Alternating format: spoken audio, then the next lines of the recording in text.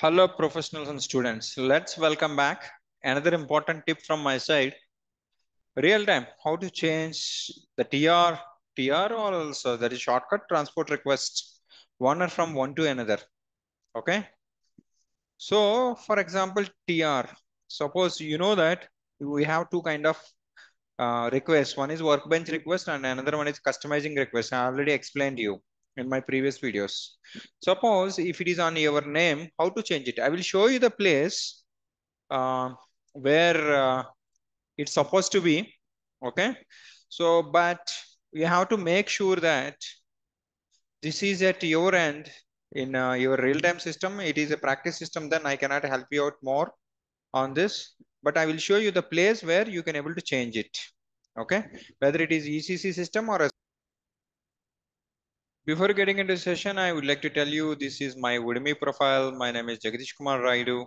I am SAP SD S4 HANA functional architect. You can able to see sales and distribution and other set of courses and ECC and S4 HANA. I'm just providing these links below of this video. So this is ECC course, my top course 83 hours. Apart from that, this is 4.7, highest rated course. If you don't know anything about till now S4 HANA, you better do this course. You will get some idea, some questions you will get on business partners. And if you're still interested, few more courses available. So if you are not at all introduced to real time, very beginner, or else new to the industry for SAP, functional, getting master to write functional specification, either ECC or S4 HANA or else SD, PP. You can follow this example section by section. Explain. You better go through this course. And this is for my pricing. This is one of my topmost course, 121 successful reviews, 4.6 rated. And another course recently I have introduced. So to cover advanced level of topics, and if you can able to see rebates and other stuff of courses available. Okay, if you like this video, you better subscribe it, my channel, and let's get into the topic quickly. You know that whenever you create any request, it will be saved in two forms. One is workbench request and another one is transport request. Let's go to SC09. Okay, so let me show you any existing request. Let's go on display. Okay, so for example, this request is there. I'm just showing you, but here it's a test system where I have taken outside to do my configuration. For example, this is the owner is 31 user 21. If I would like to change it, you just select it. You remember this button, change owner. You click this button. Now you can able to give any another user actually for that matters.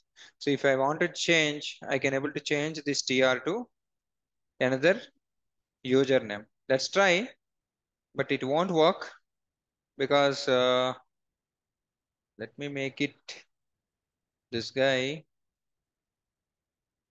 So now luckily it is got changed, but it's not the fact. For example, if any transport request created by you on behalf of your colleague, but actual work done by him, so that it will be changed by from your name to him, or else your her name to you, or else you can able to change parallelly. This is how you can able to change the transport request. Let me try to change it back.